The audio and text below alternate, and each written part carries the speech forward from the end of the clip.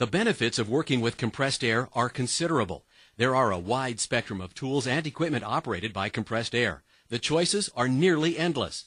Examples of air or pneumatic-powered tools can range from nail guns, air ratchets, chisels, saws, specialty fasteners, jackhammers, and much more. Though safer than electric tools in one sense, compressed air and the equipment powered by compressed air can pose a whole new set of hazards and safety considerations.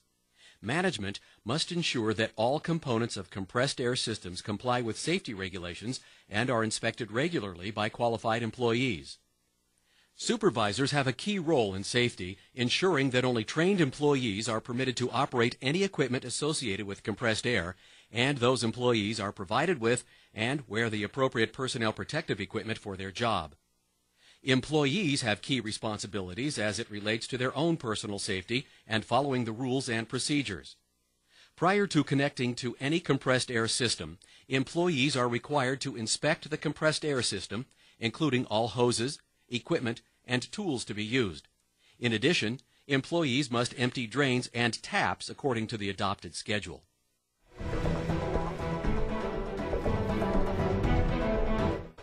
Compressed air safety starts with the use of high-quality personal protective equipment. As little as 12 pounds per square inch, or PSI, directed at an eye may be enough to blow an eye out of its socket. Also, at only 40 PSI, directed near the ear region, is enough to rupture an eardrum or even permit compressed air to enter the brain through the rupture. Pneumatic tools can generate noise levels that can be far in excess of the OSHA 90 decibel permissible exposure level. A compressed air line can reach 120 to 130 decibels, which is equal to a jet engine. With this in mind, it would be wise to choose hearing protection providing the highest noise reduction value. In addition, both earplugs and earmuffs might be necessary. The use of compressed air is more risky than some might think. Compressed air can be accidentally injected into human tissue or skin, entering the bloodstream, causing a fatal air embolism if it reaches the heart, lungs, or brain. Under no circumstances should compressed air be used to clean clothing. Use a vacuum instead. Where compressed air may contact the skin, the PSI at the point of the tool must be no greater than 15 PSI. Air can enter through your skin and cause serious injury. Never shoot air at anyone else. It's too dangerous. There have been several cases of horseplay where compressed air had been directed at a person's rectum, resulting in a serious or fatal intestinal injury. Several years ago, workers were cleaning their clothing with compressed air. One worker stuck the hose between another worker's legs from behind. The man suffered bruising and bleeding in the rectum, shock, air in the tissues around his stomach, chest, and neck. His hernia canals in the groin area were filled with air. The abdomen filled with air. His lower bowel was torn open in 3 places.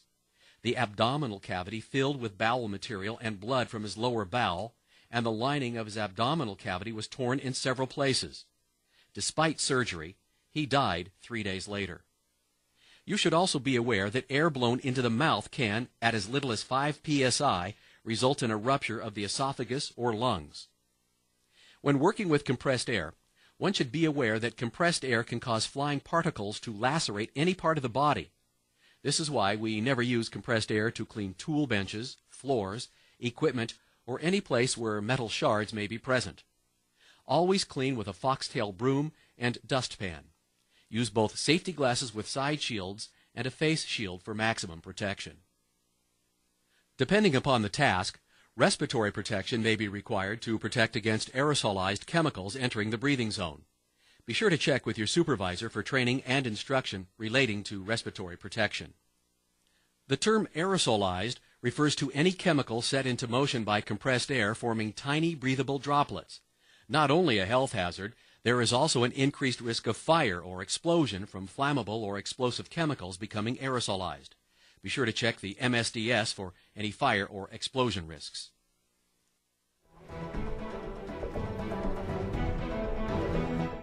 Compressors, also referred to as a pressure vessel, use a storage tank or vessel designed to operate at pressures above 15 psi.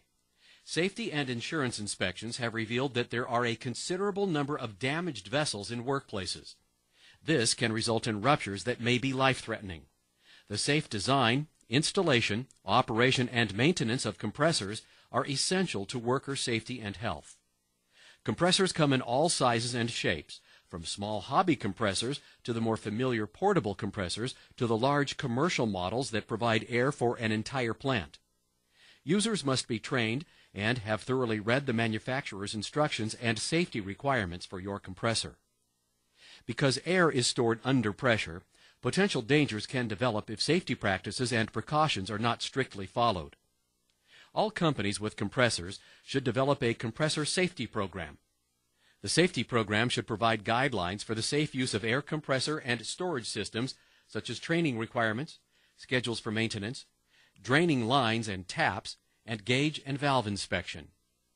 Most compressors have moving parts such as flywheels, pulleys, and belts that must be properly guarded. All compressors should have warning signage stating that the compressor may start at any time without warning. Air compressor storage tanks are usually inspected every 6 months at a minimum. Be sure that only authorized personnel are allowed to service and maintain compressor equipment. Care must be taken to avoid over-lubing and the use of high flash point lubricants, since the operating temperatures could cause a fire or explosion. During maintenance, compressors must be locked out and tagged to prevent accidental startup. Be sure that gasoline or diesel-powered compressors are never used indoors, and equipment placed outside is away from doors, windows, and fresh air intakes. If the compressor is portable, be sure to use wheel chocks to prevent the unit from moving from the vibration created by the equipment. Air tank safety valves should be set to the manufacturer's requirements, but never above the maximum allowable working pressure of the air receiver and within the OSHA specifications. Blow-off valves should be located on the equipment and shielded so sudden blow-offs will not cause injuries.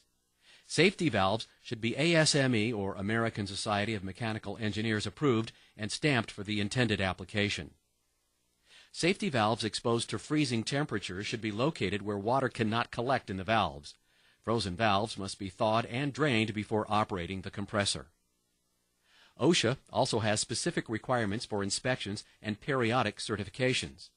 Be sure you are familiar with the regulatory requirements for your area or region. Compressors in a fixed location must have a means to transport compressed air throughout the shop or plant. Only piping approved by the compressor manufacturer should be used. Under no circumstances should plastic be used, as it is highly subject to failure and possible explosion. At the end of each shift, the compressor must be shut down, the air receiver condensate drain valve opened, and the system bled down. The valve must remain open until the system is restarted and air begins to blow off. If your compressor is to be used for breathing air purposes, the air must be tested to ensure it is at least Class D air. A high temperature and carbon monoxide alarm must be installed on oil-lubricated compressors. Also, the airline must be dedicated only for an airline respirator with its own special connectors that are incompatible with any other line. In any event, be sure to refer to the OSHA respiratory protection regulations for using compressed air as a breathing source.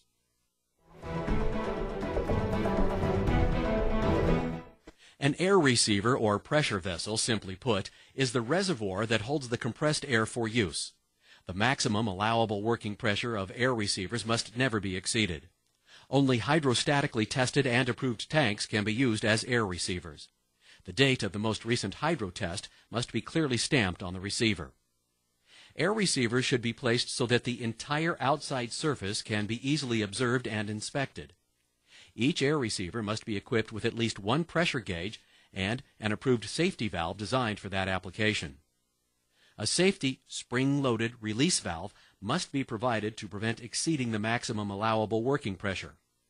Only qualified personnel should be permitted to repair air receivers or tanks, and all work must be done according to established safety standards and manufacturer specifications. From time to time, you may have observed workers using an old Freon or small tank as an additional air reservoir. This is a dangerous practice, as these tanks are not designed to hold pressures generated by most compressors and have no safety blow-off valve. Air tanks and receivers should be equipped with inspection openings, and tanks over 36 inches in diameter must have an inspection manhole. Intake and exhaust pipes on small tanks similar to those used in garages must be removable for inspection. Air receivers must also be fitted with a drain cock at the bottom of the receiver and drained by schedule to prevent accumulation of liquid. Failure to drain moisture will soon result in rusting and compromise of the integrity of the tank. Receivers having automatic drain systems are usually exempt from this requirement. There are many horror stories where compressor tanks or receivers exploded, killing employees, all due to a lack of proper care and maintenance.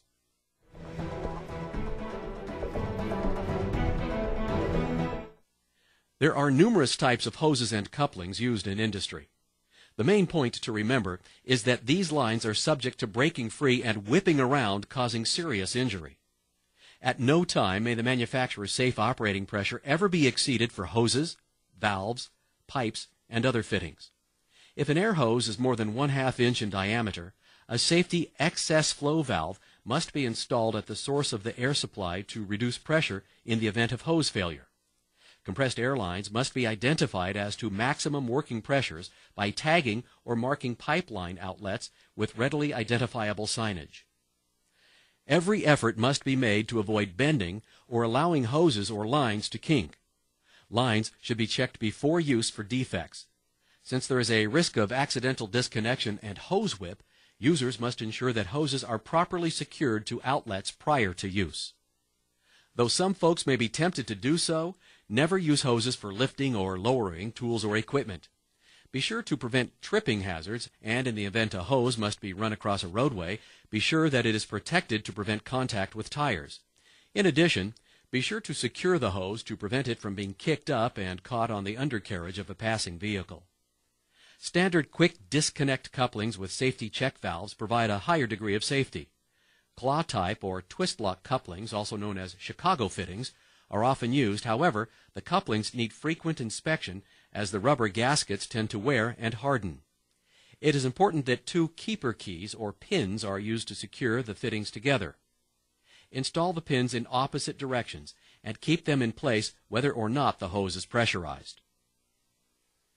Other fittings, such as the Thor fitting, which are normally used with 3/4 to 1 inch hose, must have the line depressurized prior to being disconnected.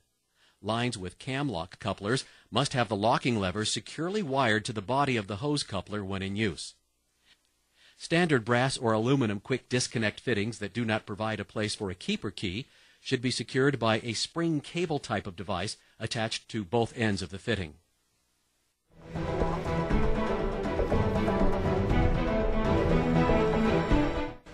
We have mentioned this before. It is so important that we must do it again. Always read the manufacturer's instructions prior to using any tool.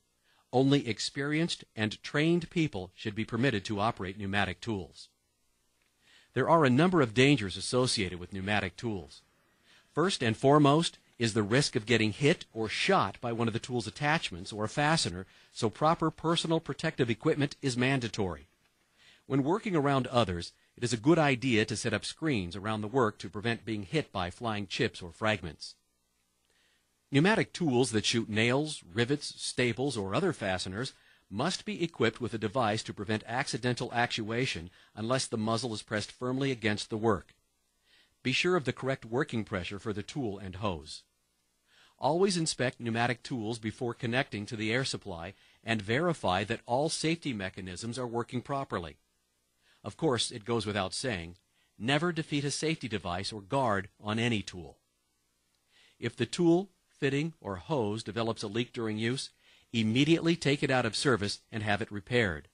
Should the tool jam, be sure to disconnect the tool from the air supply before attempting to correct the jam.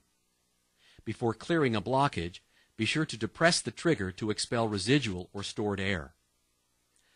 Like we were taught in firearm safety, always treat a tool as if it is loaded, and never point a fastener gun in the direction of others.